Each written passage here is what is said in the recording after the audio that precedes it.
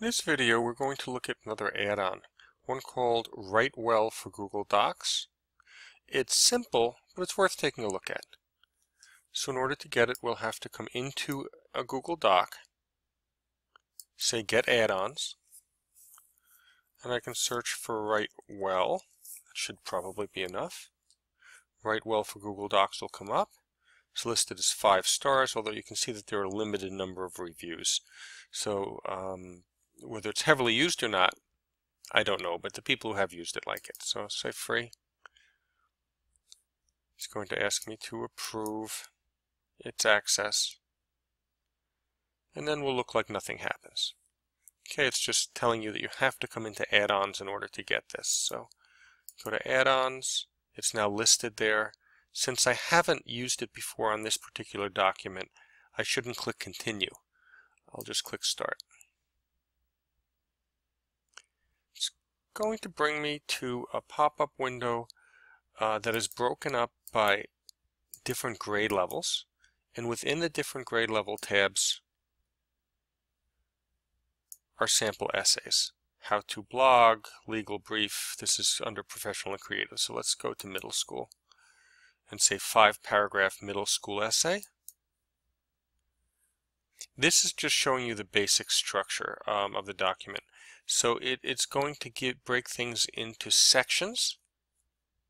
Okay, so this is saying that this should have an introduction and thesis, supporting evidence 1, etc. There may be some seed content in there for the student to replace. You also have the options to get tips and samples. So let's generate this template and see what we get. May take a moment or two. Write Well controls will open on the right. Delete that. And you'll get, just as promised, basic structure of the essay. Now over on the right, if I click on this topic, it's not really joined to topic itself, but it will give me tips. So what is your thesis? What topic are you explaining to your reader? You catch your reader's attention here. Body section, telling what should be in body section 1, body section 2, body section 3, and then the conclusion. So it's giving them writing tips. In the upper portion, there's an essay example that they can check in on and see what an essay might look like. And then they simply can type their essay there. I would recommend obviously highlighting and removing this text, because you certainly don't want that. That's confusing if it's left in there. Again, at the end of the essay, I will maybe replace this with a title, and I'll remove these pieces as well. Now, if I decided this wasn't the best template for me, the best thing to do is to delete it. Then you can go back and what I really was looking for was K-12 elementary grade 4 and 5 narrative essay.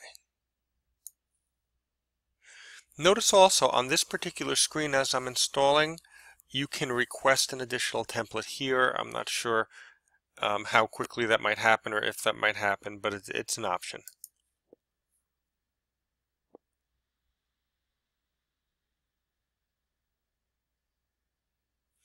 And there we go. Let's look at it. It works in the same way.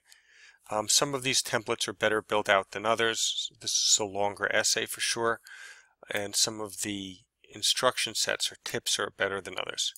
Now, another use for this is basically you could use this as a starting point, modify the document. It's only a Google Doc. So another strategy might be to use this to kind of get started to a degree, set up your structure if that's what you'd like, and then save the document and distribute it through maybe Google Classroom. Now, that's not going to get them this menu on the right, but it is another way to work if you choose.